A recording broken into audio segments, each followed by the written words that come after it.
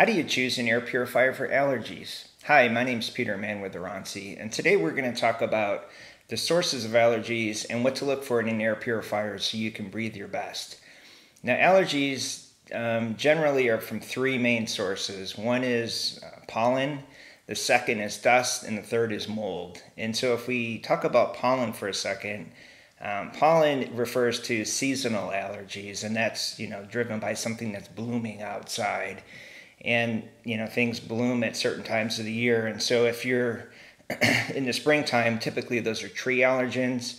When you get to late summer into the fall, those are ragweed allergens. And then there's some regional things that bloom. For example, in Texas in January, there's the juniper trees that bloom. They refer to those as cedar trees and call it cedar fever because it is really intense. And then there's grasses that bloom, and those are mostly a problem in the southern states, and that can be year-round. There's certain times of the year in certain areas where it's stronger than other times, but if you're in Florida, you can have grasses almost year-round.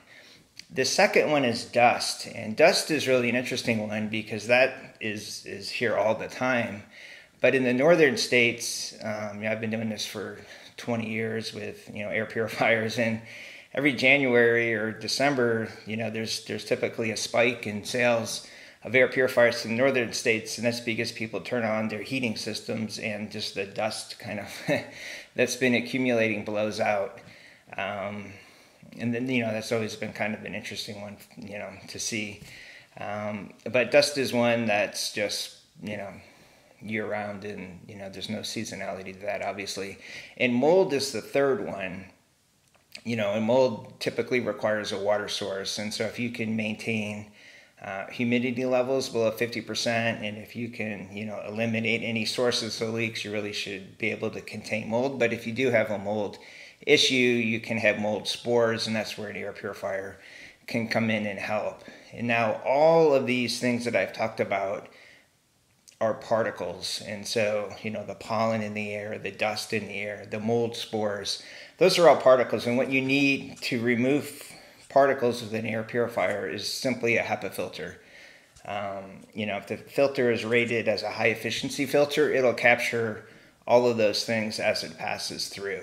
And then the key is, well, does it move enough air for my space? And that's really the key to getting an effective air purifier is A, is to have a HEPA filter, and B, does it move enough air? And to move enough air is simply just follow the 2/3 rule.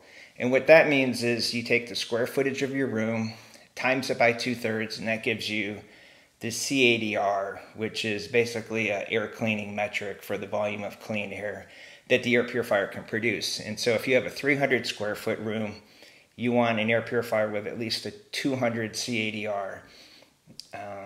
And the CADR really needs to be in CFM. If you have it in cubic meters per hour, which I see occasionally from time to time, that really inflates the CADR number, and it's not going to give you the volume of airflow that you think you're getting. That's more of an Asian and European metric.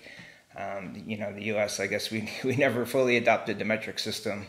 And so everything that we're doing is in cubic feet per minute, which is also based on the square feet of the space, and so it's in our units, and so we have to be consistent in how we do it. Otherwise, you'll be buying something that you think it does more than it does, and that's really the key to that. If you have higher ceilings, you would adjust for that. So this is based on an 8-foot ceiling. If you have a 10-foot ceiling, you may want to adjust the numbers by 20%.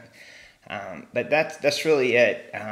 When you're talking about mold, you may also have gases or VOCs that get emitted, and then in that case you also want some carbon. So this is our mod series filter. It has obviously HEPA material, and then on the inside there's activated carbon, which is effective for VOCs. And so if you're looking for mold, you probably want more than just a HEPA filter. I mean, a HEPA filter definitely will capture the mold spores, but if you have the gases that are associated with mold, it's probably better to go with one that's a hybrid with a HEPA and a carbon. But in general, for allergies, you really just need HEPA. Carbon's not going to do anything for any of the pollen, the dust, or the mold spores. themselves. It's really designed more for gases and VOCs, which is not related at all to those allergens. And so any questions, please drop a comment and we'll be happy to answer. Thank you.